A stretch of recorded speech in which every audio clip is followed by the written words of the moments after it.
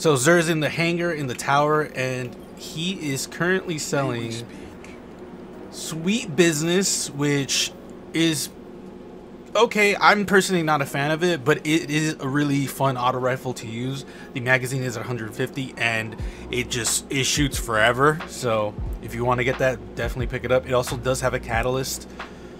I don't know what it does, but it has a catalyst. I currently have it. Lucky Raspberry is also the armor for the hunters. Increase the chaining capabilities for arc, bolt, grenade, and has a chance to charge it each time it deals damage. A full chain always recharges. I would recommend this if you don't have it. It's a really good exotic to have to complete like grenade bounties, but I don't use that as outside of that. I'm not a big fan of it, but if you are, pick it up, why not? Stats are okay.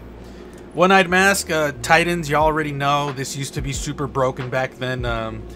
It's still strong as fuck. You still get your overshield and whatnot, but you don't get the wall hacks anymore. But again, highlights the enemy who dares to damage you. Track down and destroy your enemy for an overshield. The overshield, you do get one after you kill the person who killed you. So I do recommend you to pick this one up just because it is really, really good. The stats are not the best, but again, this exotic is so good that the stats don't really matter. And last but not least, Chromatic Fire for the Warlocks. When a light subclass is equipped, precision final blows will, with your kinetic weapon, create an explosion with the element of your subclass. This is fine. I'm not a big fan of it. I never really use it, but it is fun to use. You basically get Firefly on demand for your kinetic, so that's it. Like always, I'm going to pick up this exotic engram. And Worm God Caress, really?